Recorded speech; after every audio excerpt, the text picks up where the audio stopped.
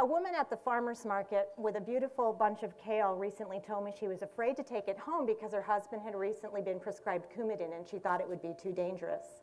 I thought to myself, where have we come in modern medicine when pills take precedence over options that Mother Nature provides us that may have equal, if not superior, value in treating the same diagnostic problem? I have often thought to myself, what would happen if we started thinking of ourselves not as a barren desert, but a new rainforest with a lot of potentially economically valuable solutions to health problems that would keep us from having to ship so much money to New Jersey in exchange for truckloads of medication? Recently, at the Natural Products West Expo in Anaheim, the steady flow of high-level and prominent chefs and food writers at the Gila River Indian booth screamed pretty loudly to me that we're sitting on a treasure trove of superfoods that we need to start taking seriously here in Arizona. It's no accident that the cactus is on the Mexican flag. It's deeply entrenched in their culture, their kitchens, and in their health practices, and we need to start taking it seriously.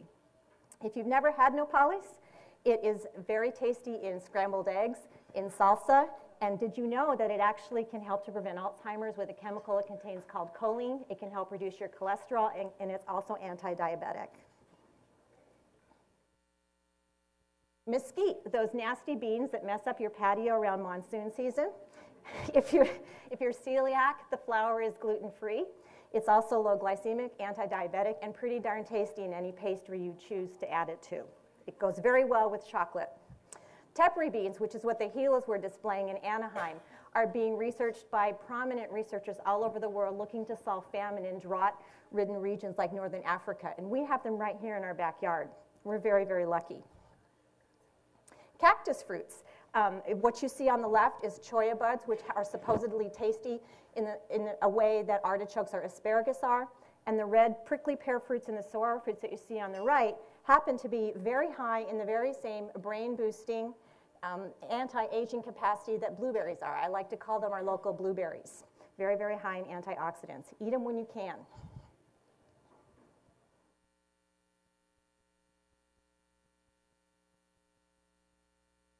If you're a salmon lover, take note. Trout, by most chemical and genetic analyses, is almost exactly the same thing as salmon. Many aquaculturists refer to them as landlocked salmon, and ounce for ounce they have the exact same amount of omega-3 in them, but they're much more carbon friendly to Arizonans. This is not a political statement at all. This is rather a tribute to the fact that we are home to 3 very high quality varieties of nuts. In southern Arizona, we grow many pistachios and pecans, and in northern Arizona, we have piñon nuts. And if you do the math the way that it should be done and not the way the walnut and almond people want you to look at it, they actually have better fatty acid profiles than the nuts that get all the press on television. Beets love to grow in Arizona, but they also hate high blood pressure. 30 minutes after drinking beet juice, it's been shown that your blood pressure will drop. And so I encourage you to start drinking more beet juice and taking fewer medications if you like beets. The purple that you see in many of the foods that grow in the desert and in the foods that are cultured in the desert is actually that blueberry antioxidant, and it acts as a sunscreen in many of the plants that we have. It keeps them from dying before they get to the point where we can eat them. So anytime you see a purple food, like these 6 that have shown up at our downtown Phoenix Farmers Market in the last couple of months, you know that you're eating our local version of blueberries, but you get a whole lot more variety in the process of doing that. I don't think there's an untasty thing on that slide. These are pictures of antioxidants that live right within a mile of my home in central Phoenix. And I feel very sad when I watch people drive past the pomegranates and the grapefruits as they rot on the bushes while they're on the way to the store to buy their acai and goji. What I would like to encourage you to consider is that if a food has what it takes to be a native food or to thrive in a farm on the desert, it is a superfood, it's good for you, and it's something that you should support in any way, shape, or form that you can.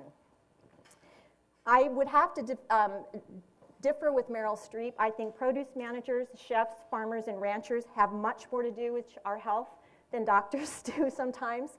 And I would encourage you to think more along the lines of my favorite physician, Hippocrates, and consider that we could all let Arizona's food be our most wonderful medicine.